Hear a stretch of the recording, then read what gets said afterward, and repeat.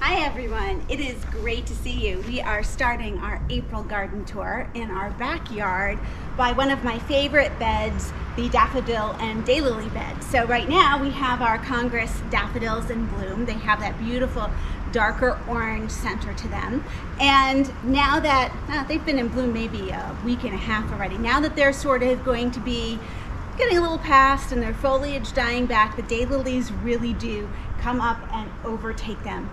It's always shocking to me how that works. In fact, I'm going to try to mark some areas here where I can plant some more bulbs.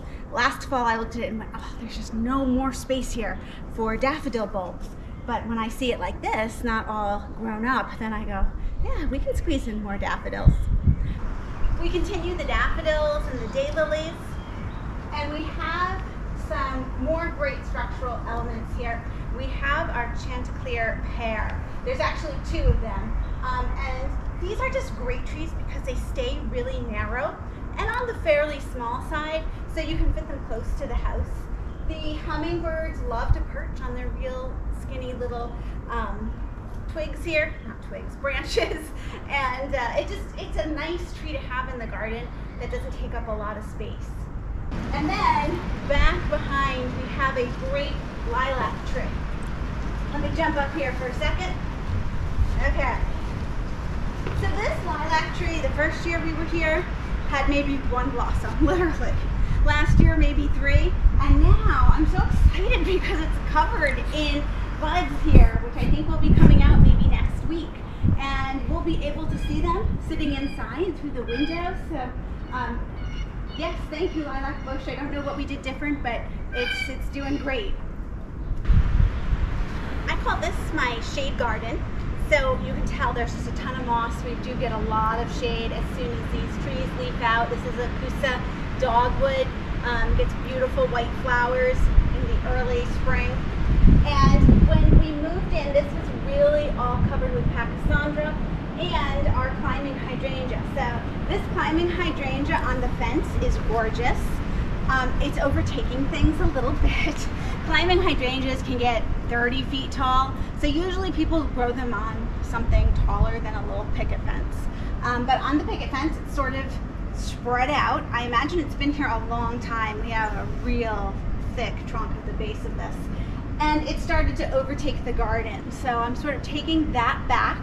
We have a boxwood that will be pruned into shape here, and I'm adding a bunch of hosta. So you can't see much of them yet, but they are starting to peek out. I'm going to be careful not to step on any.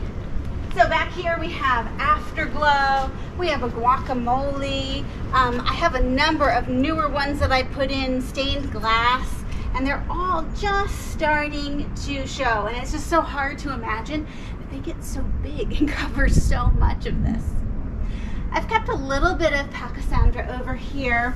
Not sure whether I'll pull that later or keep it through the hosta here. It is super rooty back here and really hard to plant anything. I have another Afterglow hosta coming up. Big and lime and beautiful. I had two. Don't see the other one at the moment, so hopefully it will come back. All of my hydrangea are out from the shed today. It's pretty warm. We're sort of getting used to the weather out here. Here's our shed. And oh my gosh, so excited about this project here. Sorry, I said we were going to the front, but we're not yet. This little bed here, we are redoing this year. So it used to be all gravel like this. It has now been dug out. It has good soil in here. I did lift the clematis out and put it back in. Hopefully it survives.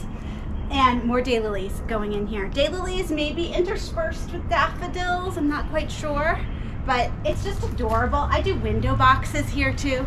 I think I could live in the shed. They put heat in it and water, but it's really awesome. This way, we have 3 plum trees. We just passed that one. These are flowering plums. And they're a little bit past right now, but they give us really, really pretty pink flowers. And once again, when you're inside and you look out and you see those pink flowers, they're one of the first things that bloom. And it's just so cheerful and happy. having a big fence around the backyard is also great because it keeps the deer out. This is what I call my moss pathway. Very, very shady here. So I'm trying to keep the moss going, and I've added a few of the hosta. So this is the hosta here, Rainbow's End. Really, really pretty. Has sort of a stripe down the middle. That last year my chipmunk ate. So literally I would come out and I would find the leaves chewed off and like half down the chipmunk hole. So I think the chipmunk thinks that I just planted a restaurant right outside of its hole, which I sort of did, but I'm really pleased that it's coming up this year. Maybe it will make it through. If not, we'll have some very, very happy chipmunks. I had some more hosta. Oh yes, it's up. Look over here. This is so exciting. This is my Mighty Mouse hosta, and I actually just ordered another one because I was so sure this one died. But now I get to have two, which is even better. So I look forward to sharing the season with you. There'll be big changes over the next month. Make sure that you like and subscribe down below, and I'll see you soon in the next video.